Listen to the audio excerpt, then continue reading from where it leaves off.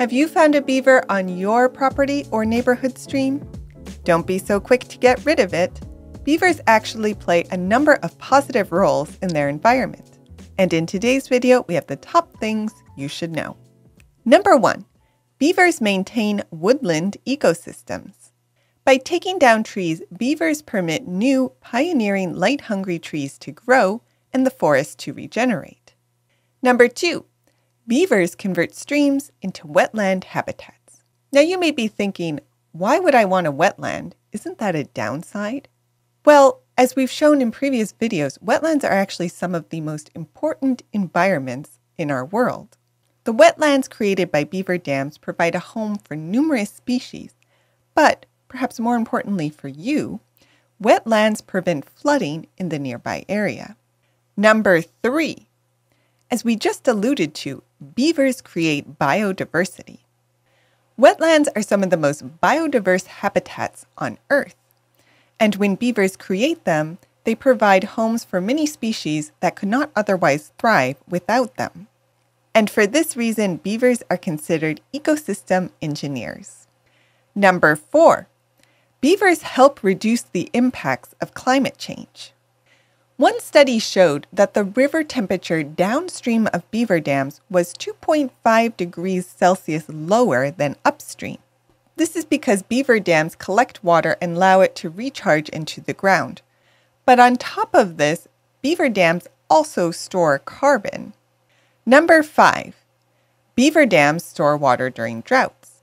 Well, as we just mentioned, one of the biggest changes beaver dams make in the environment is that they store more water in the surrounding area, which means that when dry conditions come around, there will still be excess water stored to help maintain stream flow. And number 6, beavers help improve water quality. Again, beaver dams create wetlands, and wetlands are nature's filtration systems, which means that the water around beaver dams have fewer nutrients, pollutants, and sediments than in other non-beaver ponds. So that covers some of the surprising benefits of beavers. But are you still not convinced? Perhaps you are like the man Ben Goldfarb, a true beaver believer, met when documenting a beaver catch and release.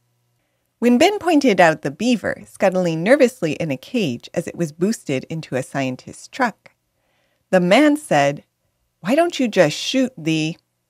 Well, you get the picture.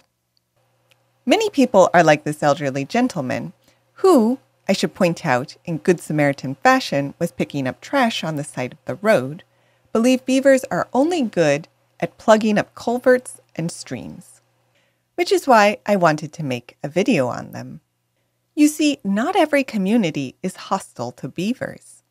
The Tulalip tribe, or the people of the salmon, have lived in the Puget Sound area for thousands of years.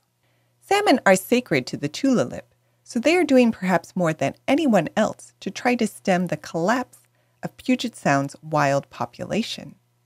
Their efforts include raising salmon in several trial fisheries, collecting water pollutants such as manure and agricultural waste from the surrounding area and converting it to bioenergy, and of course, reintroducing beaver to the greater Skykomish River Basin.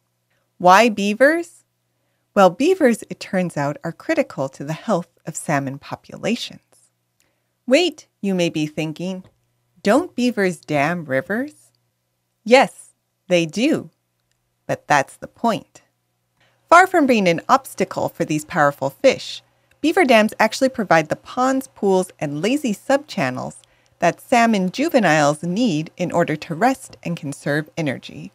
In fact, the removal of beavers from the Still-Squamish River Basin is estimated to have reduced the salmon population in summer by between 68 and 89%, which is why the Tulalip tribe started the Tulalip Beaver Project to relocate nuisance beavers from suburban areas to the hydrologically impaired tributaries of the upper Snohomish River.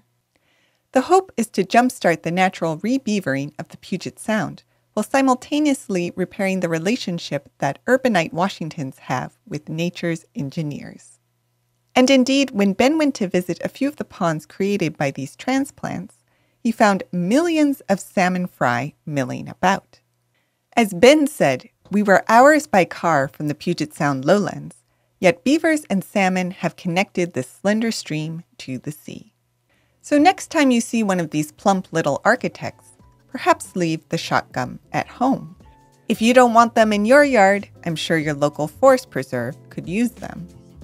But what do you think? Do you have any stories about the benefits of beavers in your area?